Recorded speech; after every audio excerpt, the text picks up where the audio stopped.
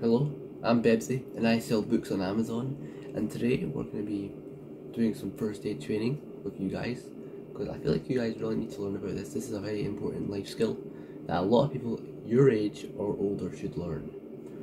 So we're going to be going through this little book here about first aid and all that crack. So let's begin, shall we?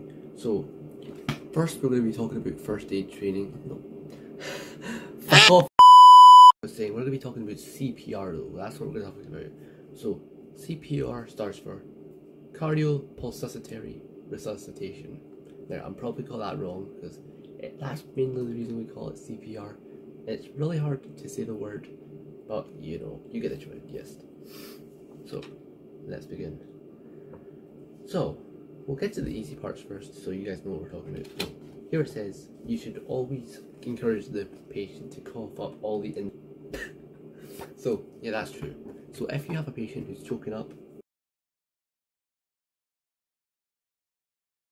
always encourage them to cough out all of the nest in their mouth, just so that they don't get harmed in any way possible. So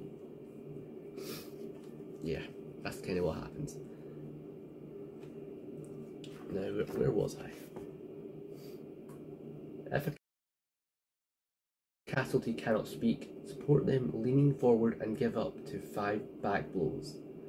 Now that's very important as well. Make sure you do this. Make sure you're listening to me, because this is a life skill, remember. If you don't want to learn, then just get lost and don't look at my videos ever again, you know what I mean? Oh, scary! Oh, shiver my timbers! Shut up, man! So yeah. Using the heel of your hand between your shoulders blades. So yes. So have your arms right here near the stomach region right here, because you want to make sure that you're getting this right. And if you kill them off, then so be it.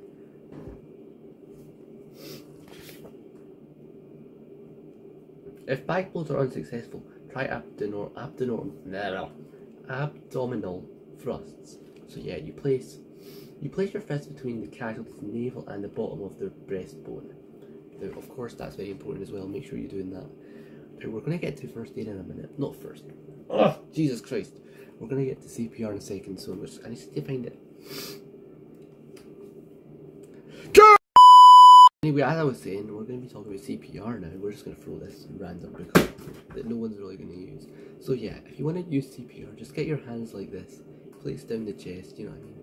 That's kind of all you do. Fuck you. See ya. Love ya. Bye.